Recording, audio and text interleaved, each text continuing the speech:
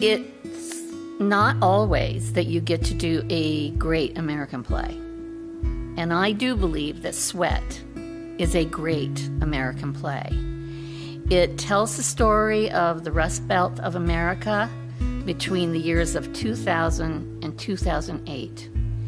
And I think we all must remember that in October of 2008, the stock market dropped like no time since the Great Depression. It was a remarkable time for America, and this is a story that leads up to what that meant and why things were happening.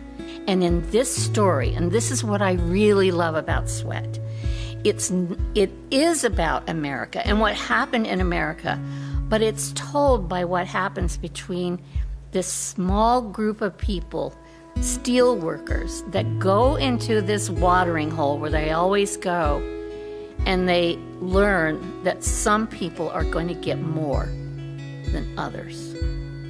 Some people are going to make it through this time, others aren't. And I feel that we're still experiencing the ramifications of this period of time, and I think that it brought on a lot of things that we're currently dealing with. I love the way this is brought into the personalities that are all, having a drink, having a joke, having a good time, and suddenly things change in the town of Reading, Pennsylvania. So this is a play I love. It won the Pulitzer Prize. Lynn Nottage is a wonderful playwright. She's won 2 Pulitzer Prizes, and I am so happy we're going to have this play on our stage.